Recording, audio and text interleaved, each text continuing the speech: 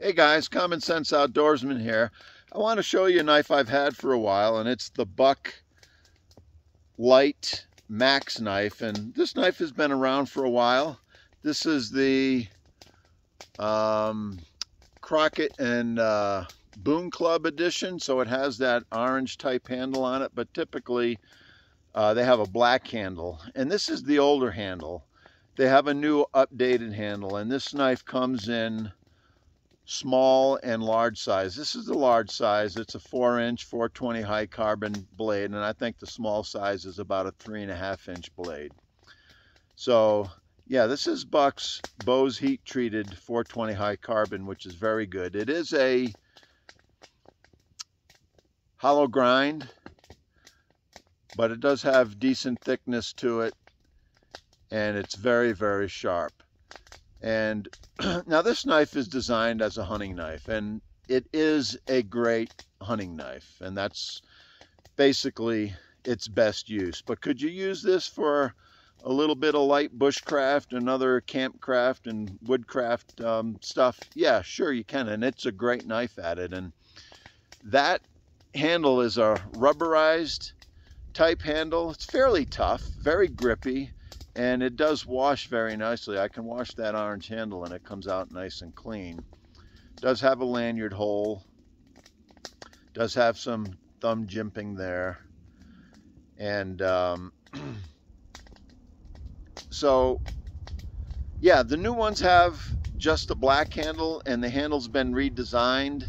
It's a little blockier than this, but similar, and it's still a rubberized type handle.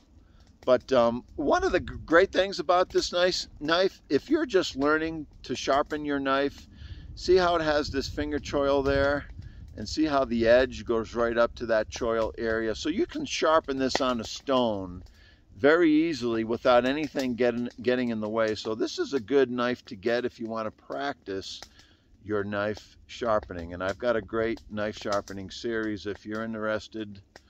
It's a little long-winded, but if you are a beginner at knife sharpening and are having trouble, I think it'll be a good video for you. But, you know, this knife isn't for beating the crap out of and batoning and stuff like that, but it does make a good woods knife. Let's see how it shaves wood.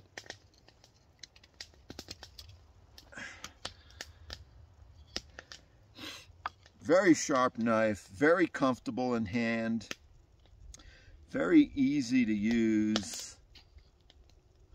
This isn't the best piece of wood to make feathers with or shave, but I just want to show you how nicely this knife cuts. And this isn't going to be a long video. This really, you know, I think everyone understands how well Buck's Bose heat treat is and how nice their 420 high carbon steel is. It's a tough steel, holds an edge better than other 420 high carbons.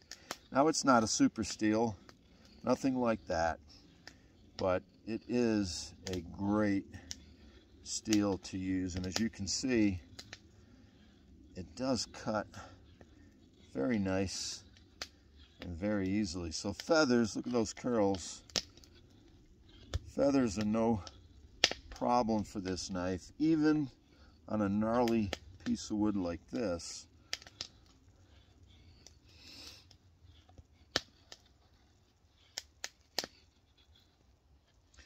Piece of cake. Nice curly cues there.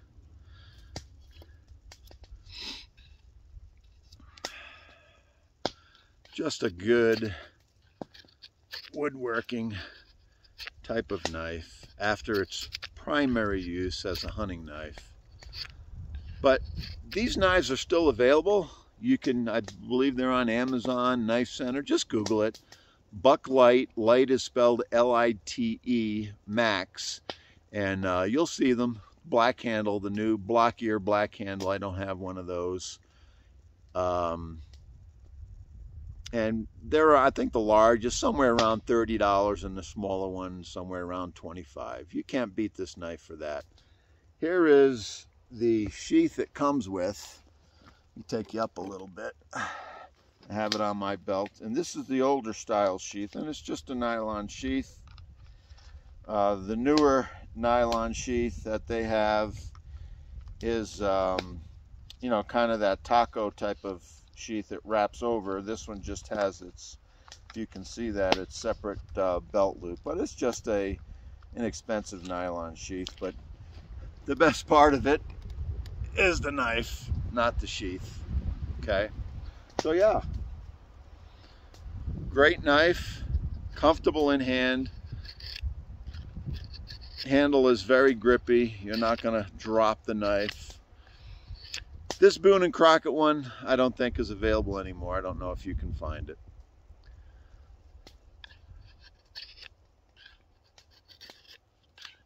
But really a good woodworking, carving type knife.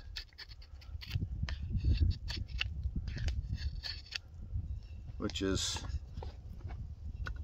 its second best use after hunting. So there it is, the Bucklite Max knife.